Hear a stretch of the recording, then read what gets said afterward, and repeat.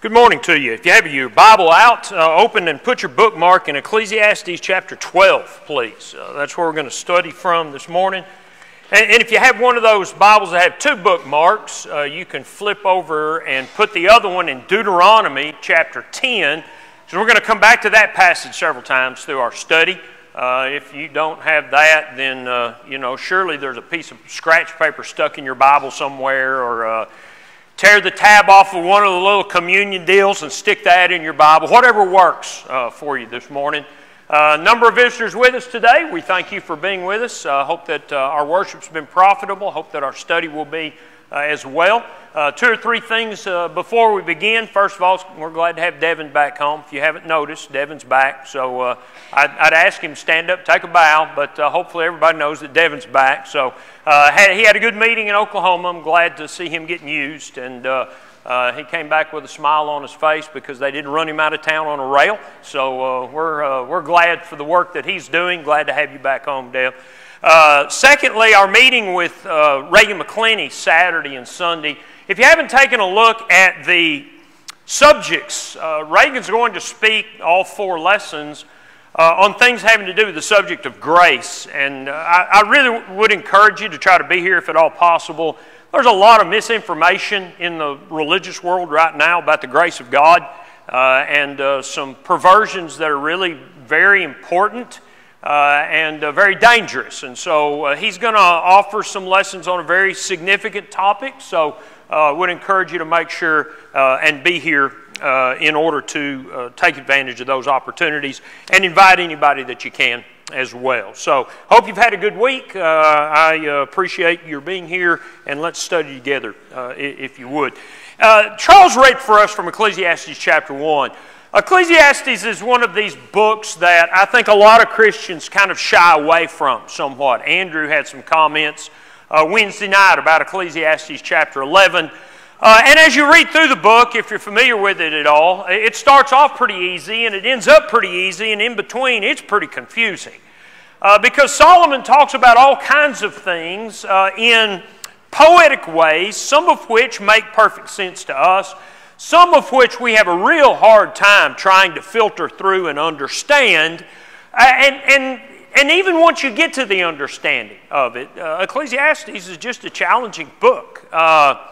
It is Solomon's search for meaning in life if you dismiss eternity. And that's why he begins in chapter 1, as Charles read for us. And you run into this phrase, under the sun.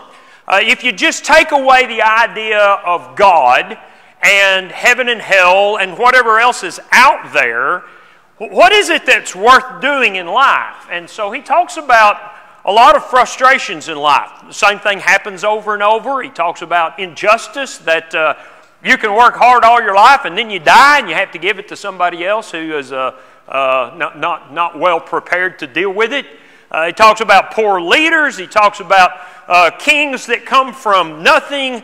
He talks about injustice. He talks about indignity. He talks about wisdom. He talks about folly. He talks about all this stuff. And if you just read it and read his conclusion, which he starts with, all is vanity and vexation and grasping after the wind, you might think, well, man, this kind of a depressing book. I think I'll just find something else to read. But what's interesting is his conclusion in chapter 12 introduces the idea of God. Actually, he doesn't introduce the idea in chapter 12. He introduces it all the way back in chapter 3. Chapter 12, verses 13 and 14 may be the most well-known passage in Ecclesiastes. Let us hear the conclusion of the whole matter. Fear God and keep His commandments, for this is the whole of man, or this is man's all, however your version reads that. For God will bring every work into judgment with every secret thing, whether it be good or whether it be evil. And we're familiar with that, but I want you to appreciate, if you go back, he says that 3 other times before he ever gets to chapter 12. It's almost as if Solomon looks at life and simply can't dismiss the idea that God is out there. And you can do all you want to try to find meaning in life. You can try folly, and you can try joy, and you can try pleasure, and you can try building stuff. But you're going to have to confront the idea that fearing God is the way to live. And I find that interesting because there are a lot of people not sure what life's about, especially in our day and age. There's a lot of uncertainty in the world. We're still reeling from pandemics. There's craziness in the world. There's the potential for nuclear disaster that seems to get brought up every week. We don't know about gasoline prices. We don't know if there's even going to be diesel. We don't know what the stock market's going to do. We don't know who the next president's going to be. We don't know what's going to happen with Congress. We don't know much of anything. And so people not exactly sure what to do with life. And this is the point of Solomon's book. Let me tell you what to do. Here's what makes man man. Fear God and keep His commandments. And let me ask you, if in Solomon's mind that is the meaning of life, why don't we talk about that more than we do? You know, we talk about a lot of things when it comes to serving God. We've been talking this month about the concept of the church. We've been talking about being new people all year and all the ramifications that go with that. We've had all kinds of discussions, preached all kinds of sermons. But how often do we just say, okay, look, here's the bottom line, folks. Fear God and keep His commandments. This is what God says life is about. Well, I think part of the reason we don't talk about it more is because we don't particularly like that. And part of the reason is because maybe we don't understand it the way we ought to. So let me make a couple of observations about Ecclesiastes chapters 12, verses 13 and 14. And let me offer this at the very outset. Solomon, you're familiar with the wisdom of Solomon. Solomon didn't come up with this one day sitting on his back porch contemplating nature. The king of Israel was supposed to write for himself a copy of the book of Deuteronomy. And when you write down all of that stuff, some of it's going to soak in. And the idea, the command of God to fear God and keep His commandments. In fact, I asked you to put your bookmark in Deuteronomy 10. Deuteronomy 10 and verse 12 says, "And now, Israel, what does the Lord your God require of you but to fear the Lord your God, to walk in all His ways, to love Him, to serve the Lord your God with all your heart and all your soul, and to keep the commandments of the Lord and His statutes that I command you today for your good." You know, that sentiment is found 15 times in the book of Deuteronomy. So if Solomon, like a good king, had written his copy of Deuteronomy and contemplated it, then he was well aware that in the eyes of God, this is what life is all about. So let's talk about that for a few minutes. Let me make this observation at the very outset. If man's all is to fear God and keep His commandments, then we probably need to have a better appreciation about what it means to fear God. And in my estimation, for what it's worth, it's probably not worth much, but I get to do the talking this morning and not Devin. Here's my estimation. This may be the biggest problem that people in our day and age deal with. That we just don't have much fear of God. In fact, Paul, when he begins the Roman letter, as he's discussing the Gentile world that he lived in, what things were like in the Roman Empire, and he discusses all of these ungodly things in Romans chapter 1. And the fact that everybody's guilty. When he gets to chapter 3, he makes the observation in verse 18, there's just no fear of God before their eyes. And I believe that's the world we live in, that people just aren't much afraid of God anymore. The word fear in Ecclesiastes chapter 12 and verse 13, we very often translate this reverence, and it can be translated that way. And I think for a lot of people, when we read the idea or contemplate the idea of fearing God, what we think is we need to treat God with a certain degree of respect and honor and reverence. And I believe that's true. I'm not dismissing that. But the word itself, the word is Yahweh, and the word itself means first and foremost to frighten. The New Testament word, the Greek word that is parallel to the Hebrew, is the word phobio. And we're familiar with phobias, right? Claustrophobia, fear of tight spaces. I mean, people that have phobias, it really scares them. It's not like, okay, I have triskaidekaphobia. Have you ever heard of triskaidekaphobia? That's the fear of the number 13. Okay, and I don't know who came up with this one, but somebody who has triskaidekaphobia, on Friday the 13th, they don't just go, Okay, it's the 13th, and I have triskaidekaphobia, so I'm going to treat today with a great amount of reverence. People that are scared of stuff, it frightens them to death. A person that's afraid of heights, acrophobia, they're not going to get up on a tall building and walk off to the edge because it scares them to death. And that's what the word means. And I'm going to tell you, when we take this concept and kind of try to soften it a little bit, well, we're not really supposed to be afraid of God. And you hear people say that from time to time. God's not a being that we should be afraid of. God is love. God is mercy. God is grace. God is the smiling grandfather that just goes, oh, kids are going to be kids. It's okay. Come here, let me give you a piece of pie. You know, that's the way that the world wants to think of God, and we're supposed to respect Him. I'm going to tell you something, folks. We invalidate the meaning of Solomon's observation and God's command if that's the way we think of God. One of the lessons that you learn in the Old Testament is the way that people react to God's presence. And you see it over and over and over. You remember Adam and Eve in the garden after they sinned? What happens? They hide themselves. Why do they hide themselves? God asked Adam, and Adam said, well, I was naked and I was afraid. Okay, in the presence of God, a sinful man is afraid. When God appears to Abraham, the first thing God tells Abraham in Genesis 15 is, don't be afraid. I'm God, but don't be afraid.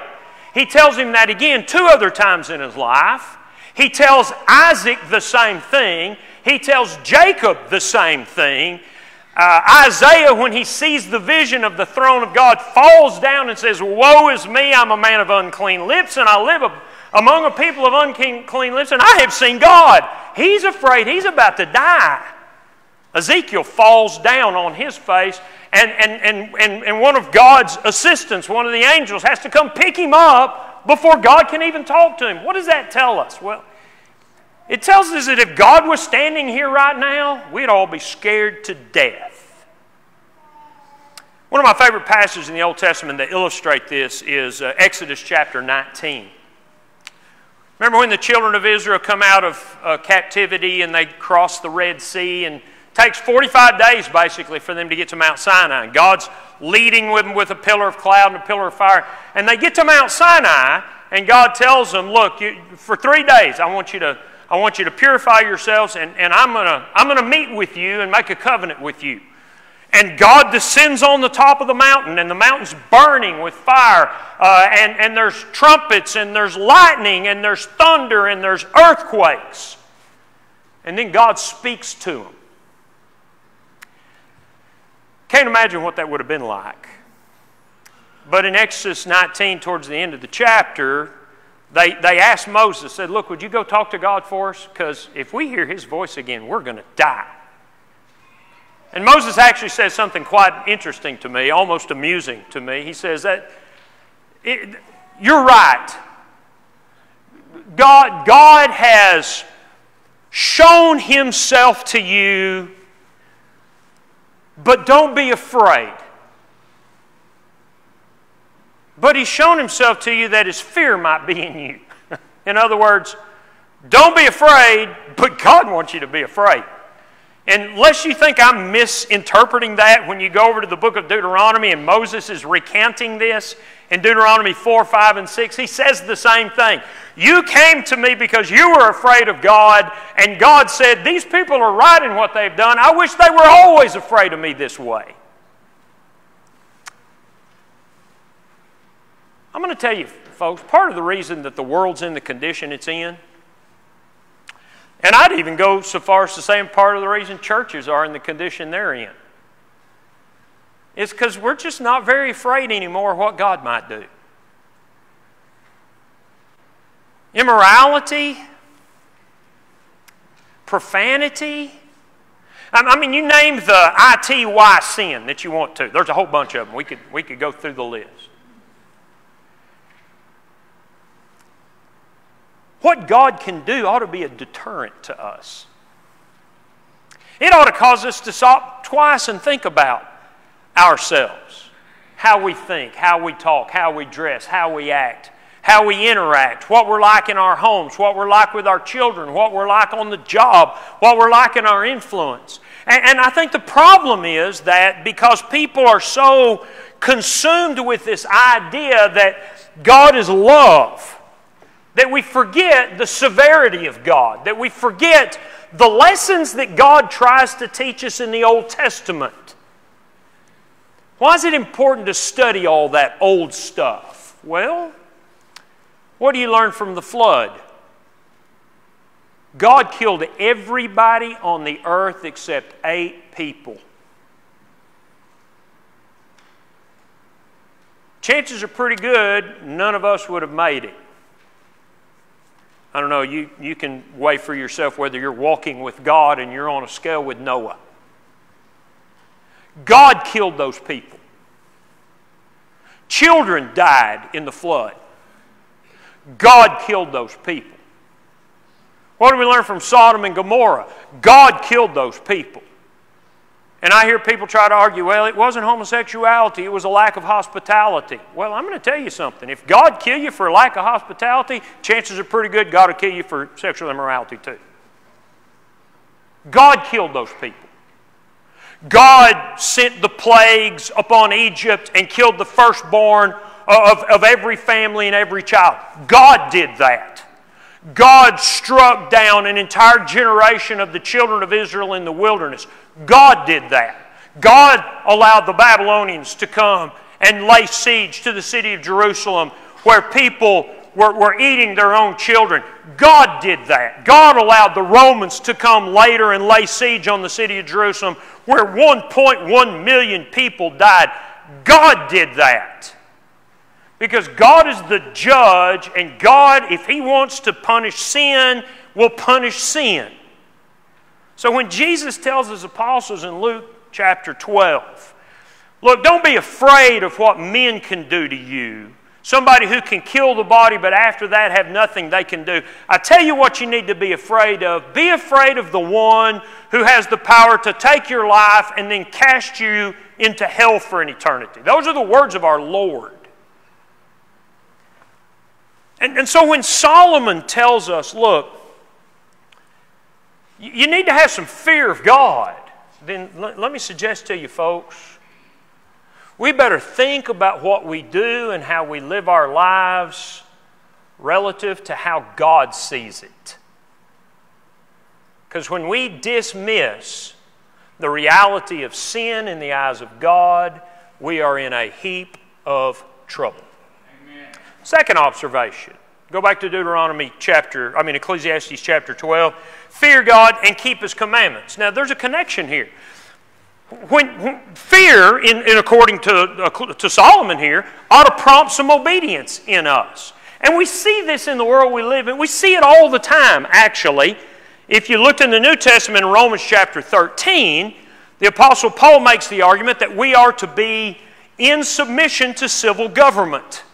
And basically his argument is that the civil government's been assigned by God to punish evildoers. And Paul asks this question, do you want to be unafraid of the authority?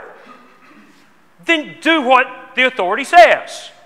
You want to know the best way in the world to keep from getting a speeding ticket? Be afraid of a cop. Not because the cop is some reason, but he represents law, and his job is to enforce law, and if he sees you breaking law, then you're going to get a ticket. So you don't want to get a ticket. Respect and be afraid of what he can do to you. We do that all the time. All the time. Every day of our life. And if you don't believe me, hop in a truck with me in the morning as I drive into the office from Lumberton and watch all the people that are doing 90, unless there's a state trooper sitting on 69, and everybody's the most law-abiding citizen you ever saw in your life. Why is that? Because fear prompts obedience. We see it with our kids, don't we? Have you ever told your kids, look, if you don't stop, you're going to get a whipping when you get home. Do they stop? If they've had a whipping before they do. And by the way, here's a little piece of advice to your parents. If you make threats and never fulfill them, they're never going to be afraid of your authority. Now, we get that, don't we? Is there anybody in the room? Shake your head. Shake your head no if you don't get it. Okay. Why don't we get that with God? Why is it so hard for even people who are Christians, when it comes to the idea of what is it that God wants from me, how is it that we can't understand that when I live like the world and I act like the world and I talk like the world and I do all these things that are worldly, how is it that we don't understand that this is displeasing to God and that God will punish us for that? There's a reason that Solomon said the fear of God is the beginning of wisdom, Proverbs chapter 1 and verse 7. Because when you understand right and wrong, you understand blessing and cursing, you understand consequences from sin and punishment, what happens is you learn that behaving is to your good. And in fact, what's ironic about that is this is exactly what God tells us. If you looked back in Deuteronomy in chapter 6, when God, through Moses, tells them, look, hear, O Israel, the Lord our God, the Lord is one. Love the Lord your God with all your heart and soul and strength and mind, etc., etc. Talk with your kids as you go by the way. When he gets to the end of chapter, Deuteronomy 6, verse, 24 maybe, he makes this observation. When your children come to you in the future and ask you, why do we keep all these commandments? Then what you're going to say to them is, God brought us out of Egypt with His mighty hand, and He saved us, and He gave us this law, and it is to our advantage. It is our righteousness if we keep the law. There's a reason that God wants us to be afraid of Him. Because violating His law is going to put us in a lot worse circumstance than if we're afraid of what the world can do to us. And it's to our benefit to obey. But I'm going to tell you, obedience has fallen out of popularity in our day and age. Reagan's going to talk about grace somewhat this coming weekend. I'll tell you what I've seen in my lifetime. There's a lot more songs that say, woe is me, I am weak, I'm a wreck, I'm a wretch, I got to have your grace, I got to have your mercy, I throw myself at your feet. There's a lot more of that than there is trust and obey. Let's get up and march off into battle. Let's do what God tells us to do. And I'm going to tell you why. Because it is a whole lot easier to fall down and beg for God's mercy than it is to get up and obey Him day in and day out. That's a whole lot easier. Especially if you're willing to swallow a little pride, or if you're just willing to fake it. Oh, I'll go to church, God's going to take care of all my sins. I'll sow my wild oats, but God will forgive me. I'm going to tell you, obedience is what shows God that we really do fear Him. And fear ought to lead us to the obedience that causes good in our life. But we need to appreciate that God demands compliance. And I know we say this regularly, and I know people get tired of hearing it. But it's what the world needs to hear right now, folks. It's what we need to hear right now. God's serious when He talks about husbands and wives. God's serious when He talks about how we raise our children. God's serious when He talks about local congregational responsibilities. God's serious when He talks to us about studying. God's serious when He talks to us about morality and how we deal with ourselves compared to the world. God's serious about that stuff. And here's the irony of that. Flip back over to Deuteronomy 10 if you have turned away from there. And I want you to notice something that caught my eye. And you see this a lot in Deuteronomy. Notice in verse 12 again. And now, Israel, what does the Lord your God require of you but to fear the Lord your God, to walk in all His ways, and to love Him? Here's the part that I find fascinating. We tend to think of fear and love as almost mutually exclusive. I shouldn't be afraid of God. I'm supposed to love God. And that's the way a lot of the world thinks. We can't be afraid of Him. He just wants us to love Him. And yet, in one passage, He tells us to fear Him, obey Him, and love Him. And I think that's because fear and obedience in some way lead us to love. Okay, well, you're going to have to fill me in on this one because I don't see how fear and obedience lead me to love. Well, think about it for a moment. When we fear God, we see who He is and what He can do. And so we comply because of our fear of Him. And because we comply and give ourselves to His service and to obedience to Him, what is His promise? Well, if you're faithful unto death, I'll give you a crown of life. If you love me, keep my commandments, I'll take you to heaven when you die. What we see is God makes promises to people who comply, right? And those promises are to our benefit. They're good for us. It's forgiveness. It's eternal life. It's resurrection. It's heaven. And so we get all of this idea that if I will respect Him, even to the point of being afraid of what He can do to me, and I obey Him, I see the goodness He can show me. When the kids were little, Haley is the one that I remember the most, maybe because she was the first.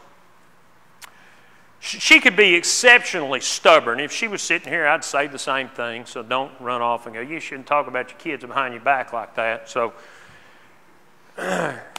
she would just at times just get defiant, just out and out defiant. And because I was bigger than her, and that's always an advantage if you're bigger than your kids. I'd pick her up, take her to the bed, lay her over the bed, spank her bottom. You go ahead and turn me in. I don't care. It's said and done now. I didn't abuse her, but buddy, I spanked her. And she didn't like that too terribly much. But the next time she got defiant and I picked her up and she knew where things were going, and that I could overpower her because I was stronger than her and I was going to punish her for disobeying, it caused her to start obeying. And when she started obeying, you know what I would do? I'd pick her up forcibly, I'd put her in a pickup truck, drive her to Dairy Queen, get her a Blizzard. Now I want you to think about this for a minute. The same power that can punish was the same power that could reward. And when I punished her, I always told her, you know, if you're a parent, you have to say this. This is hurting me more than it's hurting you. And about 80% of the time that was true.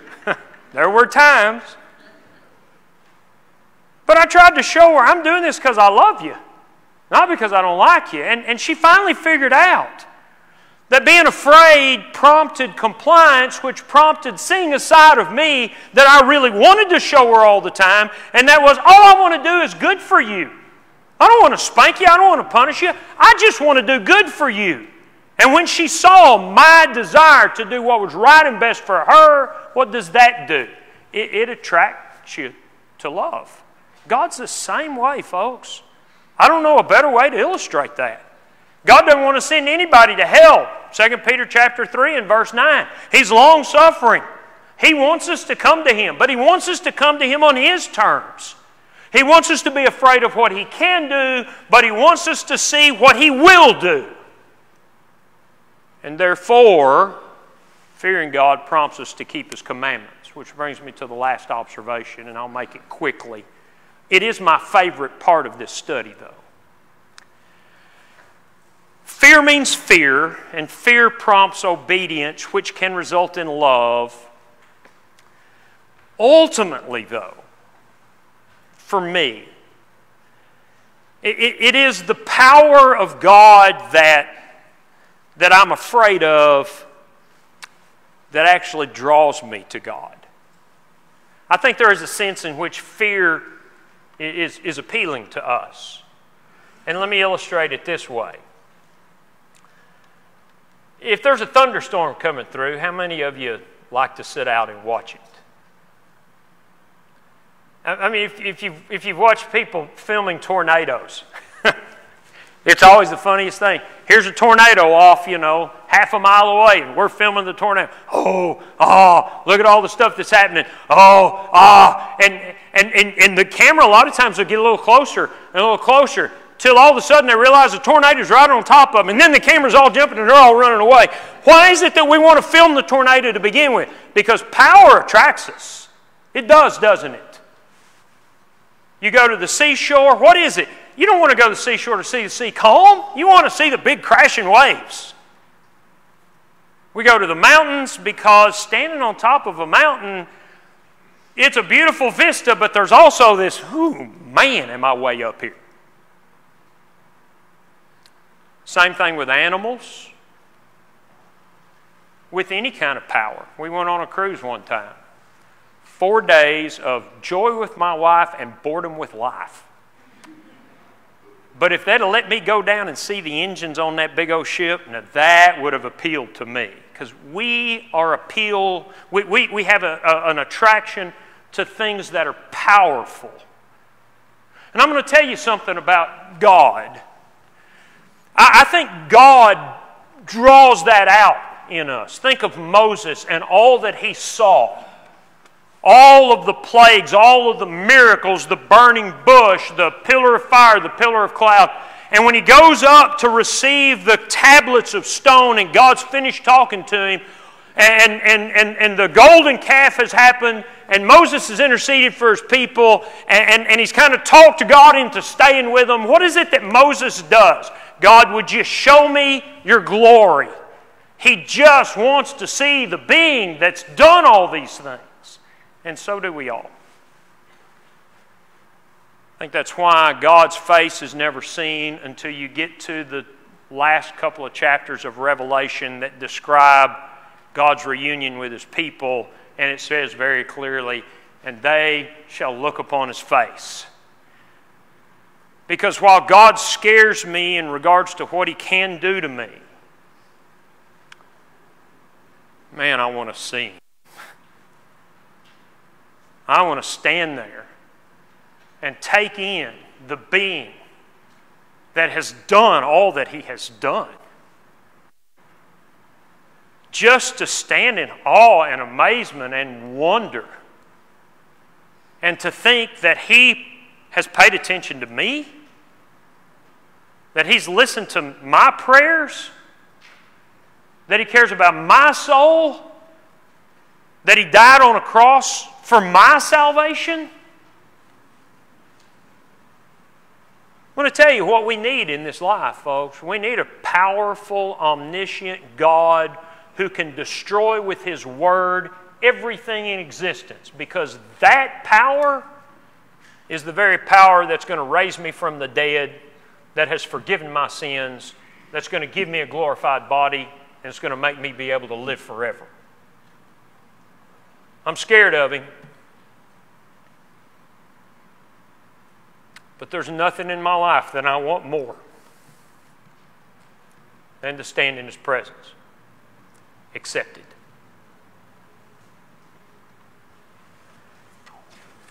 In Revelation chapter 4, there's a throne scene where John gets to see the God on His throne. There's actually 4 throne scenes in the Bible. Ezekiel sees one, Isaiah sees one.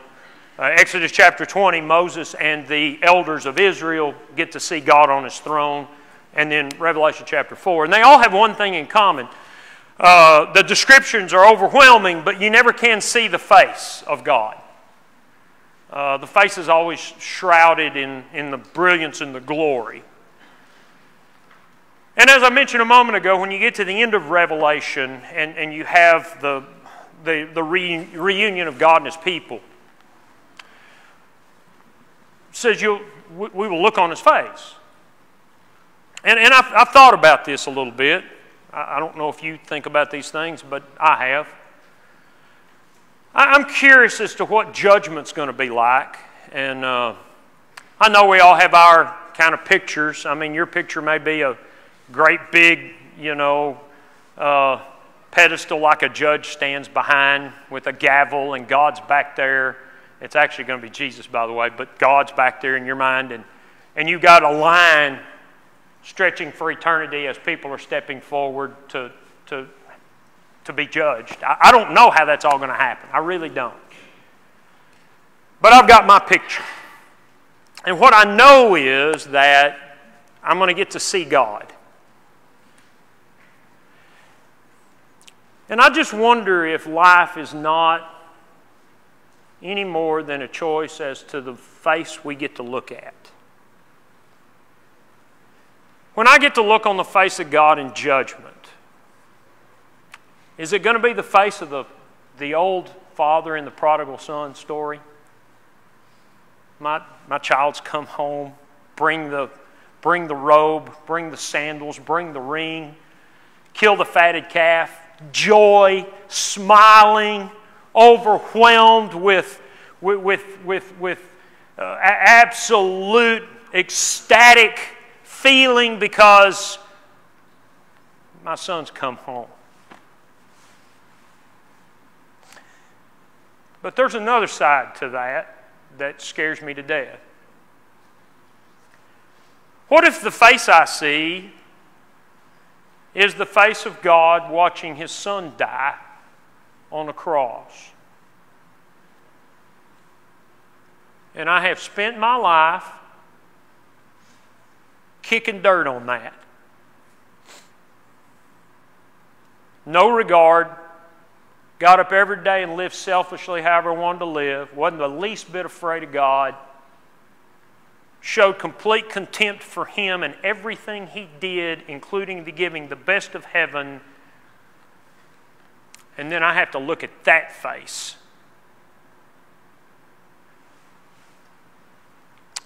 Tomorrow's Halloween. You're going to see lots of scary faces around, but I'm going to guarantee you, you'll never see a face that's as scary as seeing the face of God in His vengeance and wrath upon people who have rejected Him. We get to choose, folks, which face we see. The whole of man is to fear God and keep His commandments.